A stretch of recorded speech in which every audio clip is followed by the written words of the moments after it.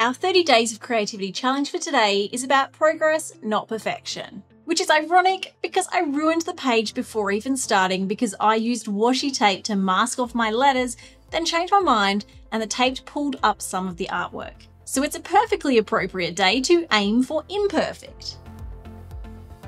I decided to use today to try something new, work on techniques that I'd normally avoid, break the rules a little, get a bit messy, and just enjoy being creative. I enjoyed playing with my distress oxides, not focusing on blending them perfectly, I scribbled with my pencils, and I really enjoyed just adding bits of colour wherever felt right, instead of approaching this page with a plan.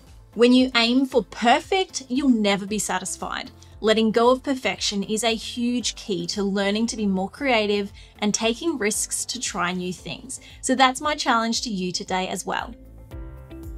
If you're loving these daily challenges, please remember to subscribe.